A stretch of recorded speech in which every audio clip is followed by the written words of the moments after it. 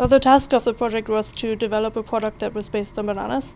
And then we brainstormed and brainstormed and brainstormed, and then we came up with the idea of making it into flour.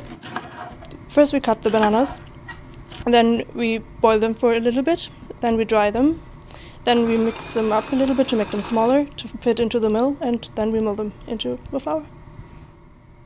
We wanted to reduce the food waste that came from bananas, so we decided to use the peel as well, which makes the most of the waste. The advantages of the flour is that it's gluten-free.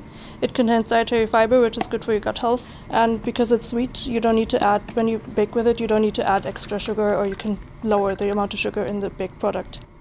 We can see lots of different applications and potentials on the market. You can use it, for instance, in pancakes or in other types of cake where you want a little bit of sweetness from the banana and a little bit of banana taste.